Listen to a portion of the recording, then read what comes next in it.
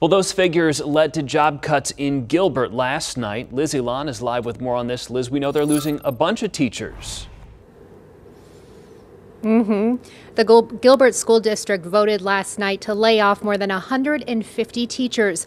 And now parents are worried about what that means for their kids' education.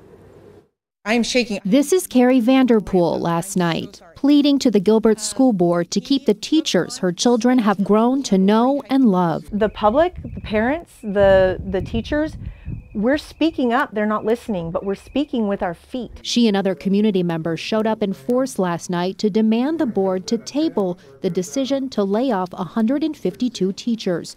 The district voted to do it anyway. Vanderpool says this is a state of emergency, and Governor Ducey should use the state's rainy day fund to pump money into schools, likely saving jobs. Why are we not dipping into the rainy day fund? This is a rainy day.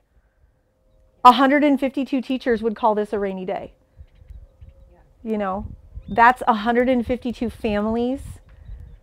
There, you've got retirement. We cut. Very good. Parents like Vanderpool are worried what public education will look like if schools continue to lose good teachers. My kids, they've lost English teachers.